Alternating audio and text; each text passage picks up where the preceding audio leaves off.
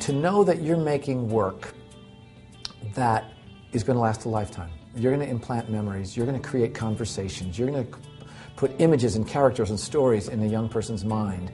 And the kids get so fired up for the shows. I mean, the moment the lights go out, there's just screaming during school shows. They're excited. We dress nice, you know, we're going to the theater, and it's a whole learning experience because so many of them don't have the opportunity to come to a theater. I've always been in favor of getting kids to the theater and supporting the theater. It's the audience, it's the kids that you get to see and getting to do talkbacks, and they ask you all of these hilarious questions about, you know, how do you memorize lines, and you know. I hope that all kinds of conversations get started, both about the theatrical magic, how did you do those hats, but also about the heart of the story. I feel like Peter and the artistic staff are always pushing for more, they're striving for more.